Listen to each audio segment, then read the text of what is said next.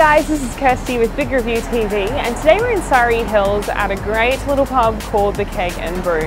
It's got a bit of a history around here in this neighbourhood. It's been around for a while, but it has new owners and they've really vamped it up. It's got about 33 different beers on tap. They've got your classics and they've also got you sorted with an amazing selection of craft beers. As well as that, they're known for their bourbon and whiskey, so you're bound to find something that you like down here at the Keg and Brew.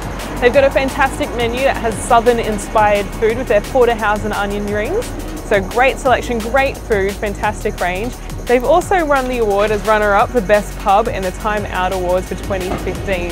So should you find yourself in Surry Hills, very close to Central Station, great location, looking for a fantastic pub meal and great beer, bourbon and whiskey, make sure you make your way down to the Keg and Brew on Foveaux Street.